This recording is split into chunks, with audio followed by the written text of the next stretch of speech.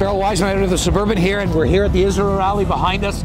It's just 11 o'clock and Plastic Canada is already full. There must be 4,000 people here, and I'm here with my great friend, great supporter of Israel, Ted Bird, Montreal radio legend. Ted, tell our listeners, tell our viewers, tell our readers why you decided to come out here today. Well, I've lived in Montreal for about 40 years now. It'll be 40 years next year. And I've made a lot of friends in the Jewish community over the years. And after October 7th,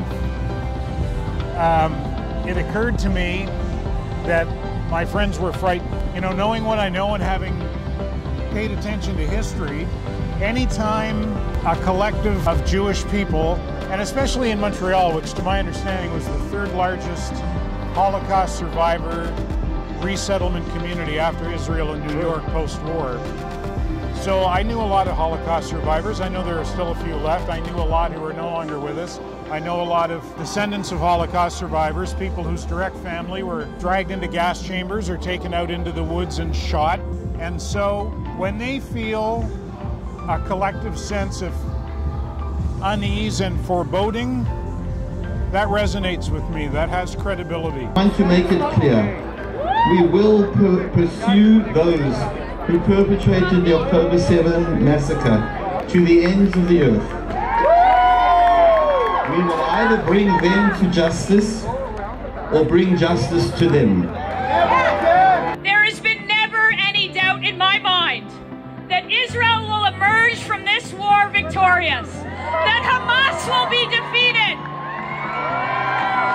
and that our hostages will come home, and they will celebrate with us next year. And the echoes of generations will be heard saying, Yom Ha'atzmaut Sameach, Am Yisrael Chai. And there were always those who said we should wait. There were those who said with power we can't be ethical. There were those who said we should wait for the Messiah. There were those who said we should wait for God. We made a mistake. God was waiting for us. The Messiah was waiting for us. They said no more Jews, no more Israel. They said we'll kill Israel now. Today is the day we end the Jewish story. Today is the day we end it. And what did we say? We said today is not that day. Today we fight. Today we win. Today we choose hope. Today we choose victory. Today we secure the Jewish future.